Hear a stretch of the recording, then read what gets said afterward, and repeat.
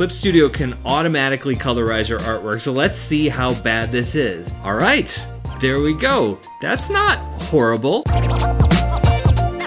Hello, my name is Brad and I love art and design software, but I don't talk much about software unless it's a big new update or if it's something new that I haven't really used before. I never talk about the software I use the most, the software that I love and I really want to. So I decided to start a new series here on this channel where I talk about why I love the software that I do. What better place to start this series than Clip Studio Paint? So here we go.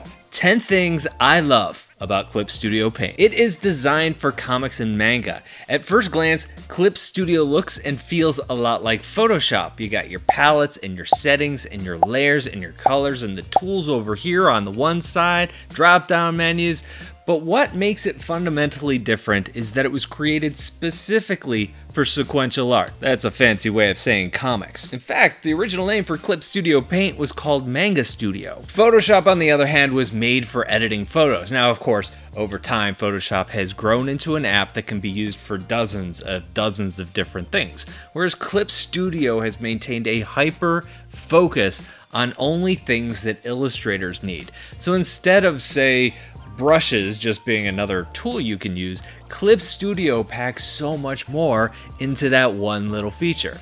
For example, Clip Studio has a comic frame making tool. Actually, let's make that number 2. Number 2, we have the frame making tool. You're gonna find this icon right here on the left-hand side. Making a comic book panel or frame is just like drawing a shape. I can just come over to my canvas, draw out the frame, and when I let go, there it is. Over on the right hand side, it has created a new layer for my frame. Gonna talk about that in a minute, but I have a nice rectangle here. What if I want a shape that's not a rectangle? Well, check this out over on the left hand side. We have our tool settings. Right now it's set to rectangular frame, but if I'd like, I can grab polygon frame and I can come over here and I could hand draw in another frame if I wanted to go that route. Now you're gonna notice most of my canvas here is purple. That just means that my frame is active, which means when I'm drawing in it, it's gonna act almost like a mask and nothing that I draw is gonna go outside of that frame. But that's not even the coolest part of the frame tool. Let's check out our settings in that left-hand corner again.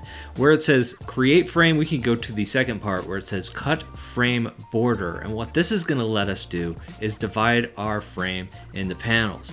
So when I come over here, I could just come in and I could drag a line, and wherever I let go, I have now divided that frame up into panels. If I hold the shift key while I do that, it's going to create a perfectly straight frame, and then I can continue to subdivide it as I go. And there are a ton of settings for this. So I can change the width of space between the gutters, I can change the width of the stroke of the lines, or I could remove the lines around the edges of the frames entirely. So that's the frame tool, pretty cool. Number 3 are reference layers. This is actually a feature I learned about in Procreate and I raved about it, and a bunch of commenters were like, dude, Clip Studio has had this for like 400 years, give or take. What is a reference layer? You draw your line art like I have here, and then you can paint it in with the paint bucket tool. But what if you want your colors and your line work on separate layers? That's where reference layers comes in. It references your line art, but you're actually painting on a different layer. Nice, right? So I have my paint bucket tool over here on the left-hand side, and I'm gonna make sure in the settings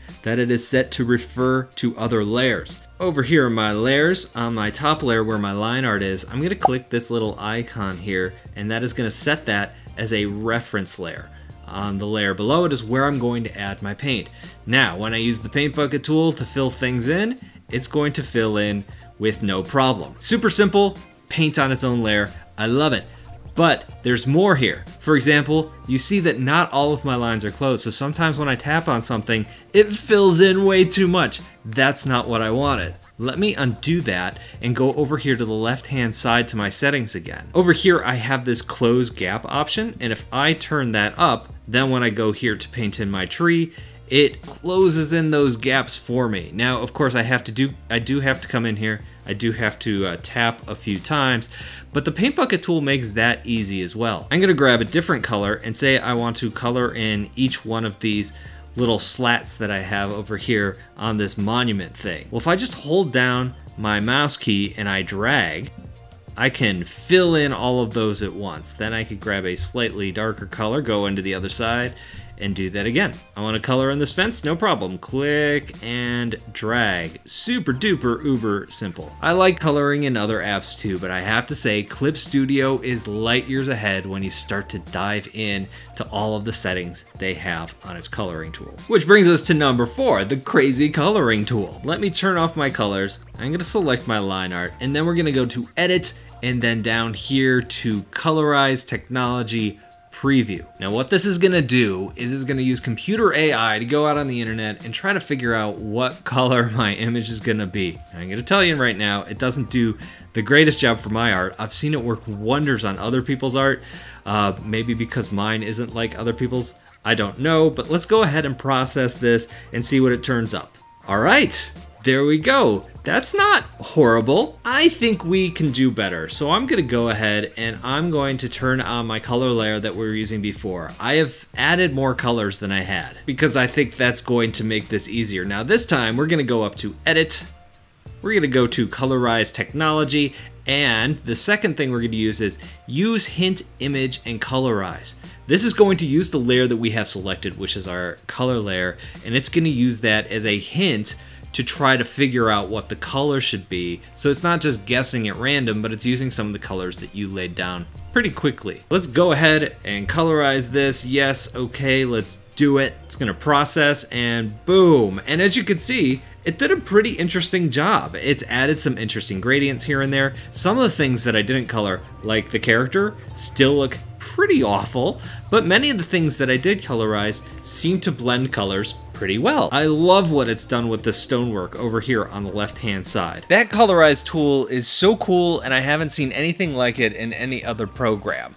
While you're here, I would like to thank today's sponsor, Skillshare. You know Skillshare, it's the online learning community with thousands of inspiring classes for creators, where you can explore new skills, deepen existing passions, and get lost in creativity. Have you been to Skillshare lately? Have you seen all the classes they have over there? There are hundreds of art and illustration classes covering everything from cartooning, hand lettering, to Procreate, to animation, even classes on Clip Studio Paint. They have classes by Jazza. Jazza, people! I took his character design class. It is excellent. He goes over design fundamentals, brainstorming your character, sketching it, refining, testing out your characters. It's just great. Skillshare is curated content that's all about learning, and it's ad-free. New premium classes are added all the time, and an annual subscription costs less than $10 a month. When you join, you can try one of Skillshare's new live classes and experience real-time inspiration as you connect with popular teachers while watching and working along other members. The first 1,000 subscribers to click on the link down below in the description will get a free trial of premium membership so you can explore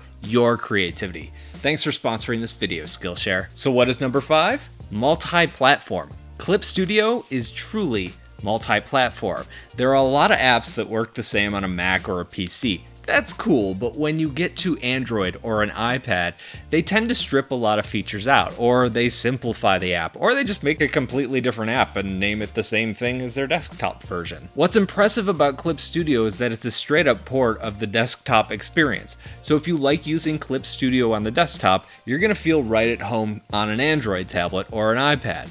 Which brings us to number 6. It's super customizable. On Windows or on a Mac, this isn't a super big deal because Photoshop is super customizable, but once you get onto Android or an iPad, it's a big hairy deal. On Android, there's just absolutely nothing anywhere that's near as flexible as Clip Studio. On the iPad, some apps do get closer, but Clip Studio still wins. You can sync up a Bluetooth keyboard. You can keep a really, truly pro-level drawing app and take it with you anywhere and literally do anything that you could do on the desktop. Number 7 is 3D objects. I'm gonna go over to the side and I'm gonna open up my materials panel. There is a ton of stuff here, and you can go online and download a lot more resources for everything far beyond just 3D models, but I'm gonna focus on the 3D. So I'm gonna go down right now and just grab one of these characters and drag them to the stage, and look at that. We have a character. And what's cool about this is it's totally 3D. So I can use this as a reference for whatever I want to do. If I want to turn the character a little bit to see how it's going to look that way, I could do that. I could zoom in, I could zoom out. Now what's really neat is you can grab a body part, like say the hand, and I could move the hand up, and then I could come in here and I could rotate a little bit. Bring that hand in. Actually, I wanted to move the whole arm. I'm gonna rotate that arm. Maybe that character is reaching up for his sword or something like that. But you get the idea. You can jump in, you can play with all of these things, and have an amazing reference for your character that you can put at pretty much any angle within your perspective grid and use it as the perfect reference. Next up is Clip Studio can do vectors. Now, this isn't as robust as, say, Adobe Illustrator. In fact, it performs nothing like Adobe Illustrator, but Clip Studio has found a way to take the best parts of vector art and put them in what looks like a traditional raster program. So to start, let me go over to my layer palette, and I'm going to create a special vector layer by clicking on this icon right here. Now I can take any tool, pen or pencil, and I can come in here and I could draw my lines, and I'm gonna totally overshoot these on purpose, don't worry. I am a trained professional. Because I want to show you one of my favorite features in here about vector lines is I'm going to go to the eraser tool, and then I'm gonna make sure that this option, vector, is selected here. And now when I take my eraser and I scrub over one of those lines, it just erases it, at least the excess of that line. And if I tap and drag, I can do multiple lines at once. It's really handy. And there's so many other little vector things like patterns and things like that that are packed in here that you can play with that are completely flexible. In fact, if you want to, you can still come in here and select an object and move it around like you would a traditional vector piece. But a lot of this complexity is hidden in the program, but it's still keeping a lot of power of vector art. Number 9, Clip Studio Paint is a full-blown animation program. Actually, I shouldn't say full-blown, but there are a lot of animation features in here. In fact, I've made an entire video about it. Because of that, I'm not gonna dive too deep, but there is this drop-down menu here called animation. I'm not gonna start at that drop-down. I'm gonna start at the window drop-down, and I'm gonna go down here to timeline, and that is gonna turn on my timeline down here. And from here, I can make a new timeline, and it's gonna bring up some options here. Now, something that's important to know is there are 2 versions of Clip Studio Paint. There is Pro, which is the low-end version, and EX, which is the high-end version. It seems like that should be reversed, but here we are. And one of the major differences between the two is that the Pro version, the low-end version, you're limited to 24 frames of animation. If you're doing 12 frames a minute, that'll give you or 12 frames a second, that'll give you like 2 seconds of animation. Number 10 is perspective grids. I'm gonna start by going to the ruler tool over here on my sidebar. When I click on that, I'm gonna go over to my ruler settings, and I'm gonna make sure that I am on perspective ruler. And then I can come over here to my canvas, and I can just pick a place where I want to put down my first line, and then maybe pick a place where I want to put down my second line, and that is going to set up my vanishing point. If I wanted to, I could keep going, but I don't want to. What I want to do is just show you that as you are drawing, you can come in here and lay down as many lines as you want, and they are going to form to that grid and the perspective that you've put down for yourself. If you have followed along to any of my perspective classes on my second channel, which is all about learning how to